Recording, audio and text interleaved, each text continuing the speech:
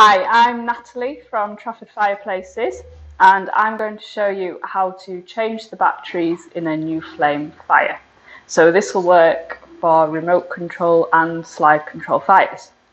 So first, what you've got to do is remove the bottom of your fret and then take the top part of your fret, lift that away. Now, obviously make sure your fire is off and has cooled down, or your hands will get a bit hot.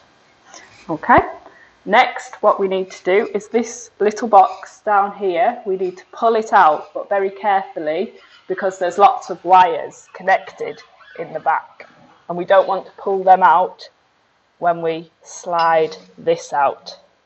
Okay, so now that it's out, on the top here, you can slide this back, take this cover off, and you'll see you've got 4 AA batteries in there.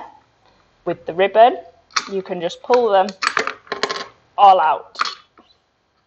Now, make sure you put good quality batteries in there, because cheap batteries, even though they're full of charge, don't always work because they're not powerful enough. So we would recommend using Duracell batteries in these. So you've taken your old batteries out. You put these ones back in, like so. Make sure you put the ribbon underneath, because that makes it really easy to get them out next time. Okay, then you slide your cover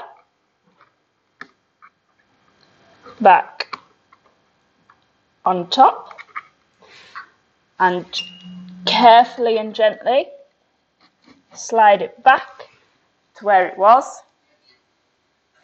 And you can put that back where it goes, and this back, and there you have it. You've changed your batteries.